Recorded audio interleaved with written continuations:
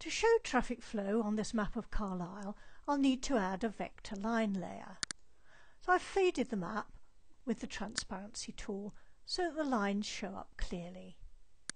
Now I'll go to the map editor, map, edit map, to show you what to do. Click on the Work with a Layer tool and Add. Then go through the dialog boxes. First give the layer a name, I'll call it Traffic, and choose the line layer type. Next, choose a colour that shows up on the map and a font and size for the labels. Finish brings up your map with a new layer already active.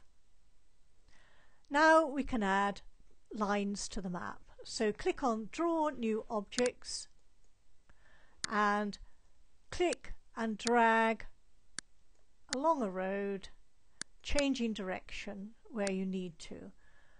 Double click on the last node and click again to bring up the box to add a label.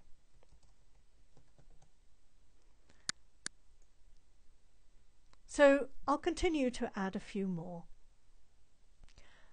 Now I've added 4 roads and I'll close the editor to bring us back to the other main screen. We're back on the AEGIS page ready to add some data. So I'll click on the map and go to Insert Data Table. So creating a blank table, and I'll add some information for each field. So the first field is roads, and we need to click in the field to link the data to the map.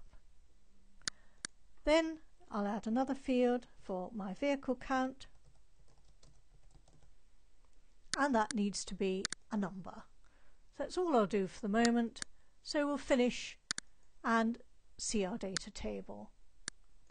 So we'll transfer the names from the map into the table by going to Extract Seed Names. So they go from the traffic layer into the roads field. Now I can add some count. So I'll just put some random numbers in.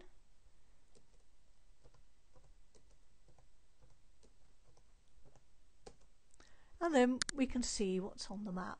So go to the Display Data Wizard, choose Flow Lines, Vehicle Count, no label, linear in range is fine for this type of data. Just click through and choose a colour and finish to bring up your roads on the map. If you want a key, then data key, and position that where you like.